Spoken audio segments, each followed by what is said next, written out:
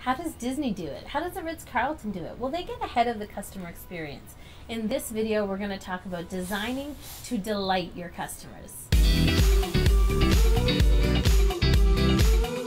When it comes to customer experience excellence, designing to delight is definitely my favorite step.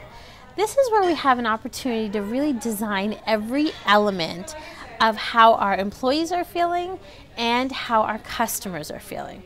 When I say employees, I mean back to leadership. So if you're not the owner of the company, then the leadership experience needs to be designed, right? Like, what are your leaderships experiencing?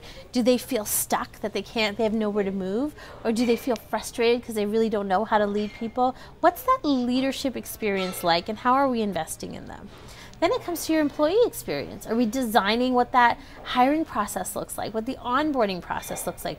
Do they get business cards and a t-shirt mailed to them a day before they work, or do they get their business cards 3 weeks after they've been hired? What's that onboarding process look like? And then ultimately, we are involving our leadership, our employees, everybody in designing what the customer experience looks like, so that we can delight our customers so that they're loyal for life. If you want to get the inside view on your customer experience, click the link below and let's connect.